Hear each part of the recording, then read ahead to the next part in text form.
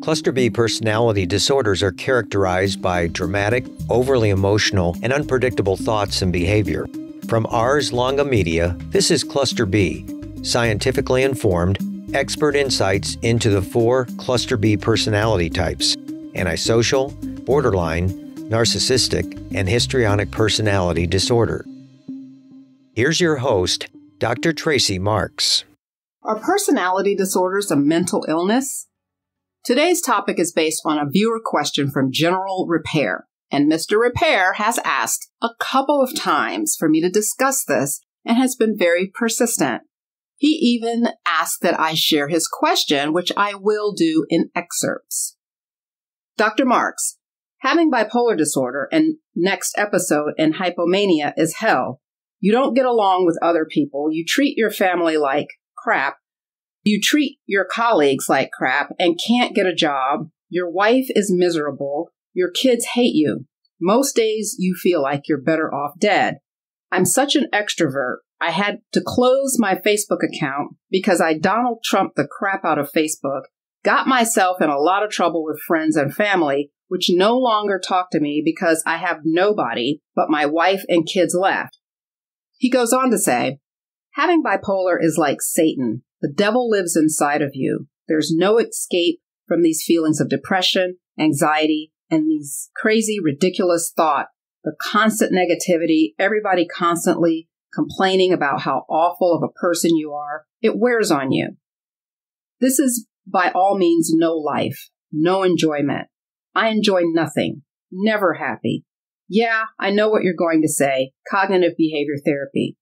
Dialectical behavior therapy doesn't work.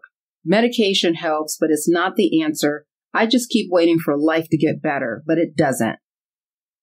Thank you, General Repair, for your transparency. There's a lot mixed in with this question, and he was commenting on a video on mixed mania, but embedded in this question is the overlay of an illness like bipolar disorder on top of a personality disorder. You can see this with the mixture of some of his comments, like his kids and wife hating him and him Donald Trumping people on Facebook and turning people off. Bipolar disorder, which is a mental illness, doesn't make you do these things. It doesn't even make people hate you. Your underlying personality that comes out full force when you're ill is what makes people dislike you. So just to make sure you understand what I've just said, your personality is your hardwiring and how you react to the environment.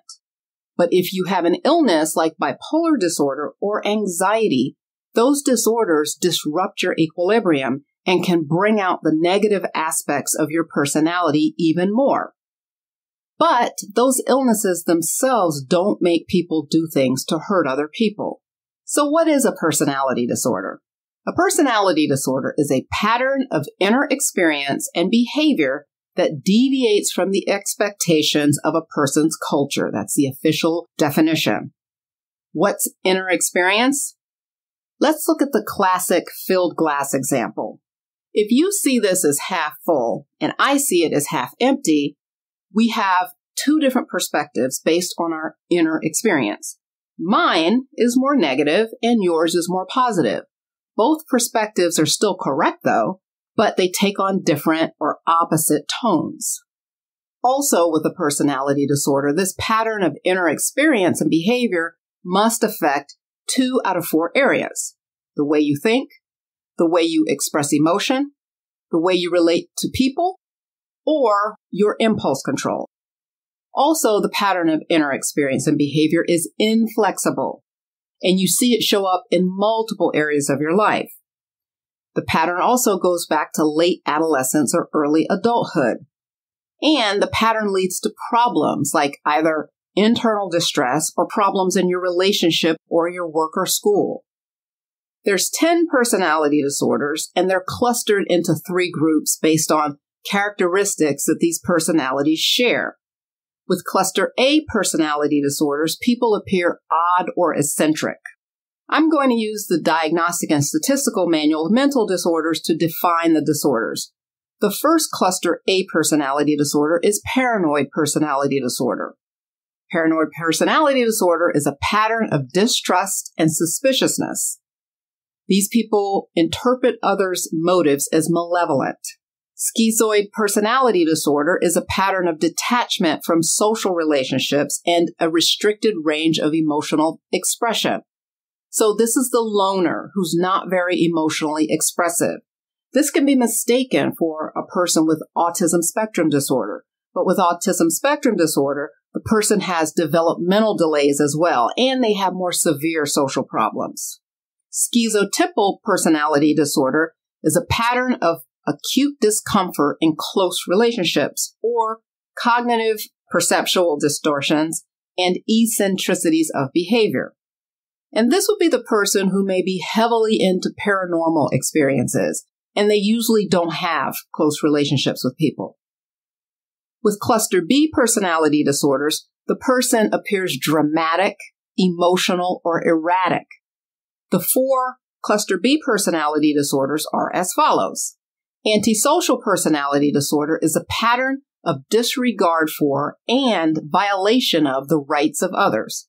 These people tend to get in lots of trouble with the law, or they chronically break the rules without getting caught.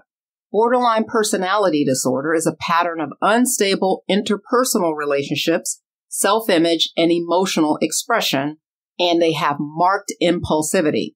This person's life is very chaotic. Histrionic personality disorder is a pattern of excessive emotionality and attention-seeking. This is the person who is very dramatic and extreme. They may appear superficial, wearing their emotions on their sleeves, and considering any and everyone their dear friend. Narcissistic personality disorder is a pattern of grandiosity, need for admiration, and lack of empathy. Lack of empathy means that the narcissist doesn't appreciate the other person's needs. With cluster C personality disorders, people tend to be anxious and fearful. The cluster C personality disorders are as follows. Avoidant personality disorder is a pattern of social inhibition, feelings of inadequacy, and hypersensitivity to negative evaluation. These people tend to be very anxious in social settings. It can look very similar to social anxiety. Dependent personality disorder is a pattern of submissive and clinging behavior related to an excessive need to be taken care of. Obsessive-compulsive personality disorder is a pattern of preoccupation with orderliness, perfectionism, and control. A person can have a mixed personality disorder that's a combination of a couple of these disorders. Usually the combination stays within the cluster, though, but it doesn't have to. So is a personality disorder a mental illness? Although these patterns of behavior are considered disorders in our Diagnostic and Statistical Manual, we don't think of them as illnesses in the same way that we think of schizophrenia or bipolar disorder, depression, or even ADHD. With these illnesses, we see disruptions in brain chemistry that are responsible for these illnesses.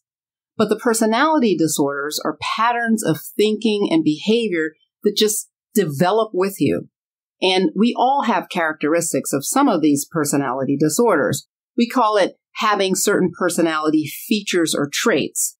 But if you have several of these traits of a particular disorder such that it causes dysfunction in all areas of your life, then it would be considered a personality disorder.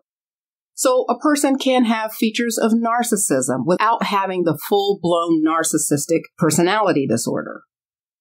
What makes a person have a personality disorder? Well, we don't know exactly, but some of the disorders do run in families.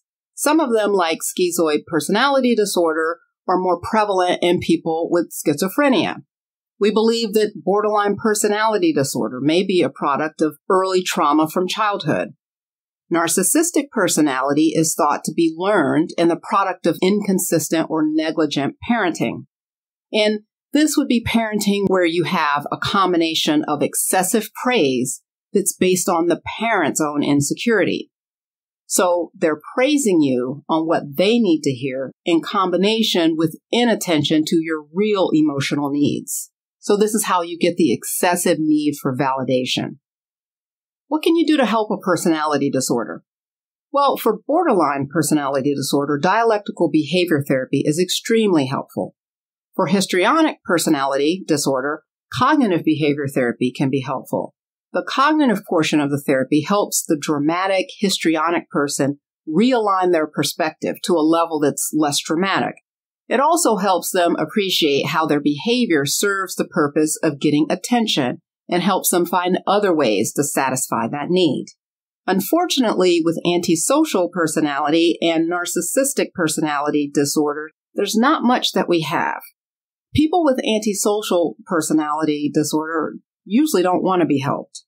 And the person with narcissistic personality disorder, they may want to be helped, just like General Repair is asking at least about this question, because they realize how much the problem affects their relationships. The problem is it's hard for them to own that they're the center of the problem and that it's not the world doing things to them. But even if a person does realize this, like General Repair seems to, the insight doesn't last that long. It's like a rubber band that stretches out and then springs back. So I'm sorry, Mechanical Repair, but I have a feeling you knew this already. Thanks again for asking this question, though, and I hope you can just keep pushing forward. It could be that over time, as you get older, the negative aspects of your personality just kind of calm down a bit. We can see this with some of the cluster B disorders, that people just burn out as they get older. And the disorder doesn't go away, but it's just not as offensive and problematic. There's a lot more that can be unpacked with this issue of personality disorders. Let me know if you have a specific question or issue about one of the other disorders. Share the knowledge with other people, and see you next time.